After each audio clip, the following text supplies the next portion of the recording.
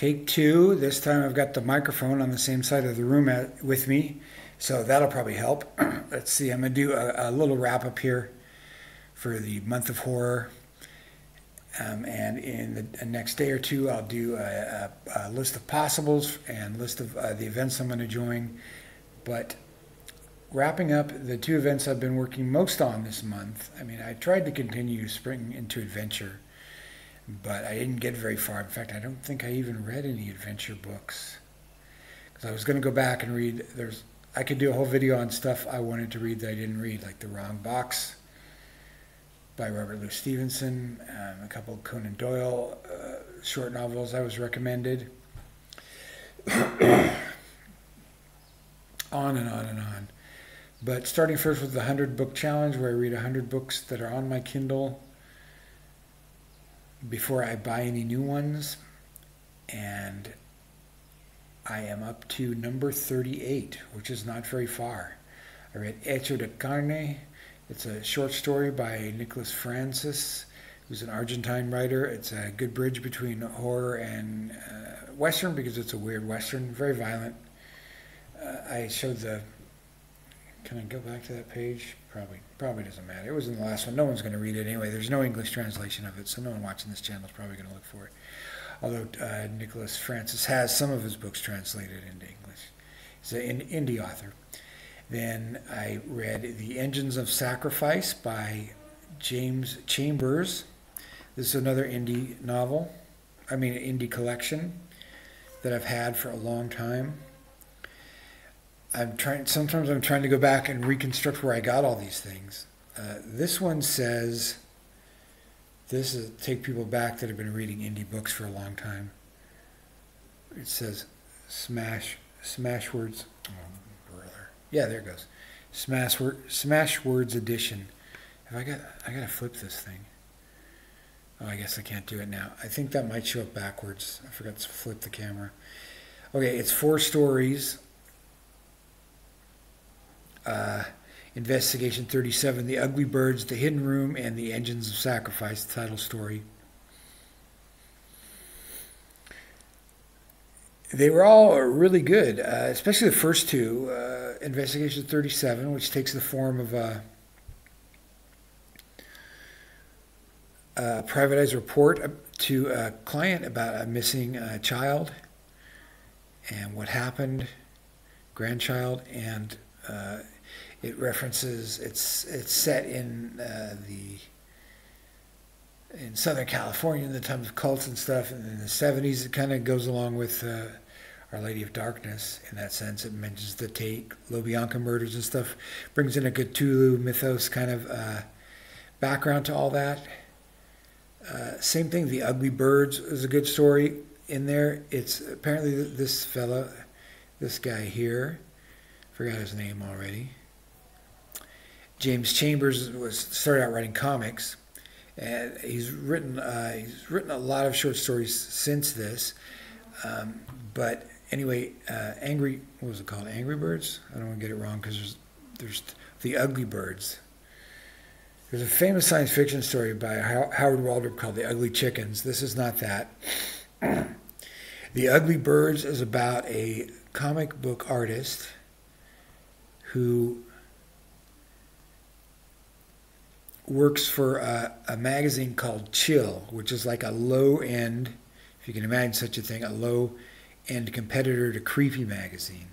And right at the end, when all those big black and white trade size magazines like Vampirella and Creepy and all those were just dying out, and he has some Cthulhu mythos-like adventures too. So what I want to say about that is I really enjoy the way this writer picked interesting worlds to write about, and to set his Cthulhu mythos stories in. It's a great job with atmosphere, and I did enjoy those stories very much, which was good because before that, and this was actually the 3rd book I had tried to read by an indie author, or a group of indie authors in a row, and the other 2 I just couldn't finish. They were so badly written. And I deleted them both entirely, which I'm now glad I did, because I'd be tempted to show the titles and shame the authors. Just very bad written, execrably incompetent, amateurish Lovecraftian fiction, which I have a lot of on here. I have a lot of these early indie published books. So it was nice to find a good one, which I did, in The Engines of Sacrifice by James Chambers. However, the best book I read this week was Red Dragon, the first novel of Hannibal Lecter. It says here it's a Hannibal Lecter novel. And who's a bigger, more famous villain than Hannibal Lecter since 1980? This book was published in 1980. You got Darth Vader. The first Star Wars was in the 70s, 77, I think, right? Other than those, I guess Voldemort from Harry Potter later, who are household names,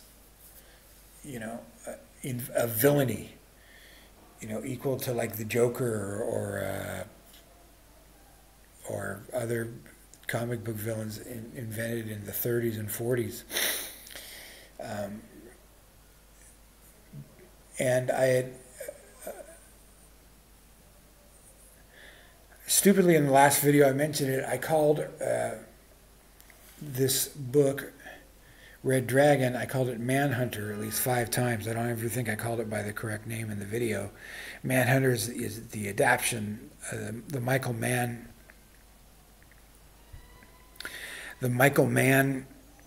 movie adaptation of Red Dragon was called Manhunter, and it co-starred Brian Cox as Hannibal Lecter, and it used to show up quite a lot in trivia questions. Who was the first person to play Hannibal Lecter? Like one of those quick kind of trick questions, like who's the first person to play James Bond? I'll let you Google that. No, I'll tell you, it's Barry Nelson. I'll let you Google why, but you probably know why.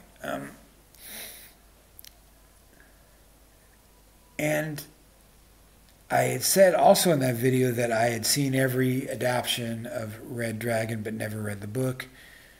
It's true, I had never read the book, but I forgot that there was a second adaptation under the original title, Red Dragon, that was done as a sequel, or prequel rather, shot later to Silence of the Lambs. They had an de-aged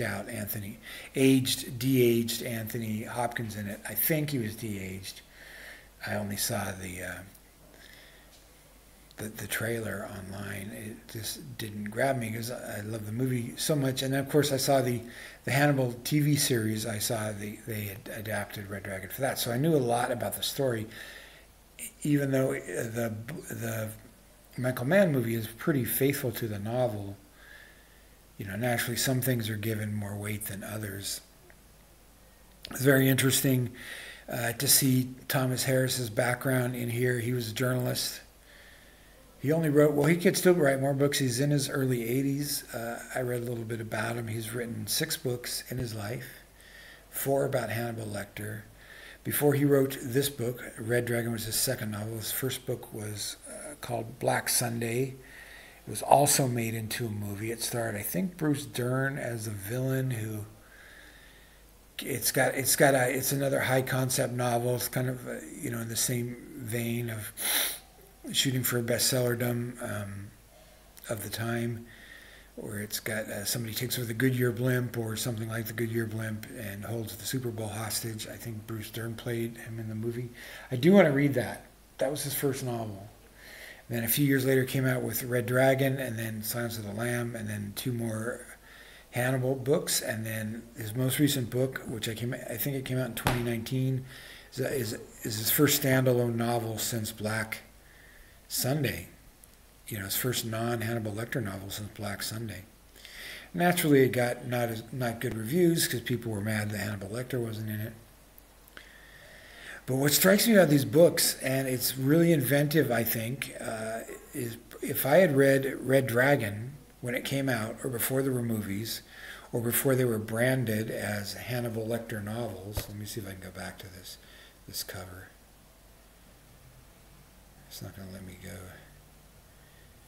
a terrifying classic of Hannibal Lecter. He's probably only in like 3 chapters. He's referred to a lot more than that, but he's not the main villain. The main villain is a serial killer called the press calls the Tooth Fairy.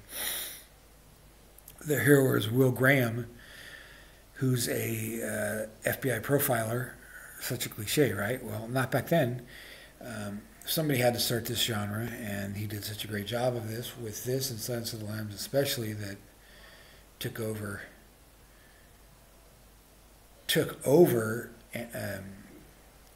people's minds, and there's so many imitations of these books out, good and bad.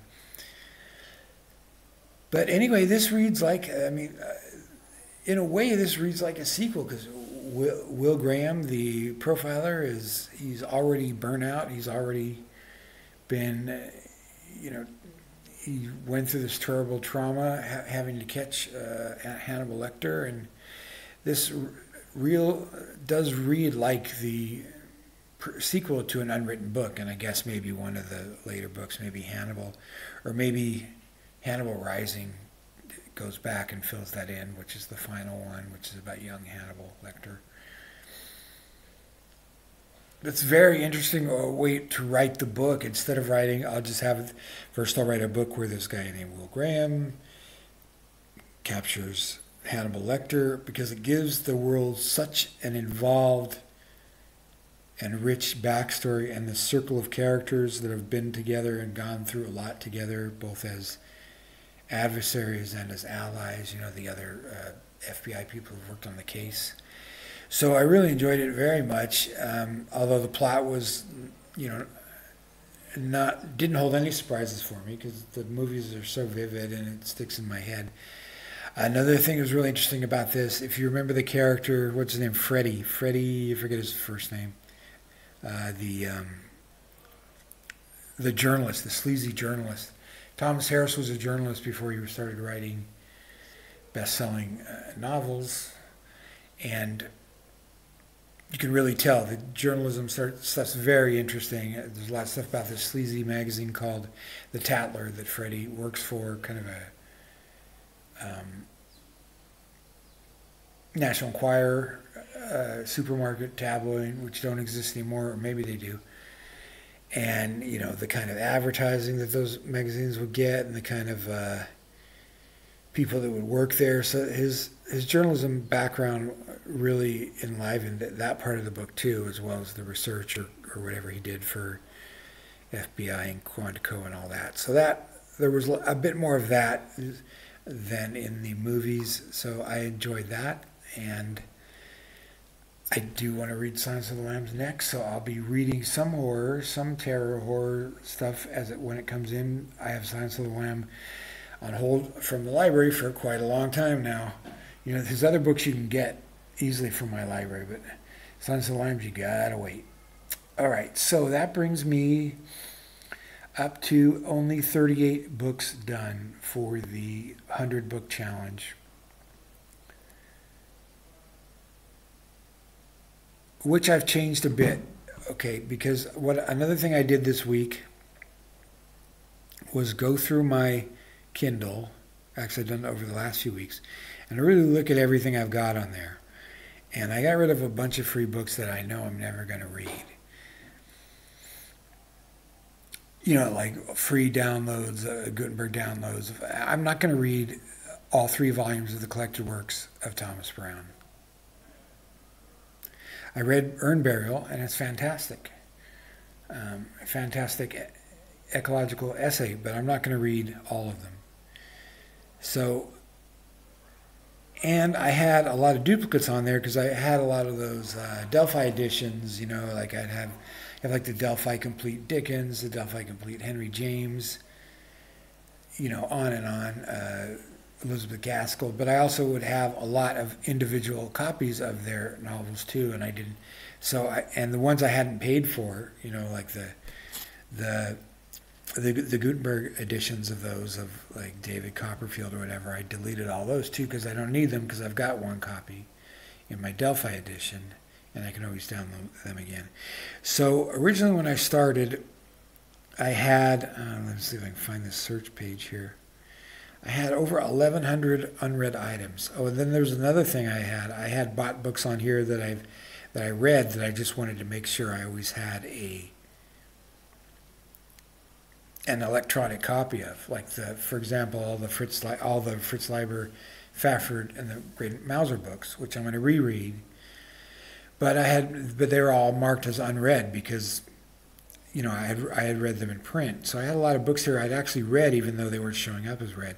So instead of, when I did all of that, this is going to be so ridiculous. Instead of having like almost 1,100 unread files, turned out I have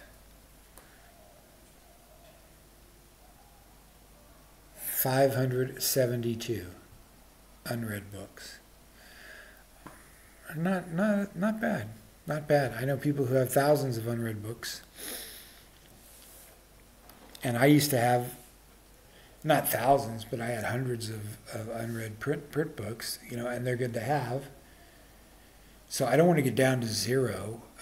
So I'll be happy when I read another 60 of these books. And then I think I'll be done with the Read What You Own challenge. I don't think I'll do it again because I think I've learned my lesson. I've learned my lesson, I promise, not to buy every book I see because it's $1.50 anymore. And I think I'm going to be able to get through a lot of these in Garb-August. I have a bunch picked out for that. I'm going to do that in another video, though. So that's basically my end of the month. I read a lot of horror. There's a ton of stuff I didn't get to this month that I really regret not getting to. See if I can find any of it here. All those Ray Garton books I bought, you know, I have 17 of them. I'm probably never going to read those Ray Garton, sleazy Ray Garton redneck horror novels. A lot of them have names like Trailer Trash Killer and stuff. And they might be good, but I'll probably never know. I didn't get to all Nightblood. I have 2 or 3 more Valancourt paperbacks from hell I didn't get to. This Nightblood one is kind of a vampire novel. I didn't get to Elizabeth Engstrom's vampire novel that I wanted to. I had these 2 Ramsey Campbell books I didn't even know I had, which I would have read right away, that I didn't get to yet. Psychomania, it's an anthology. I think I read 1 story out of there.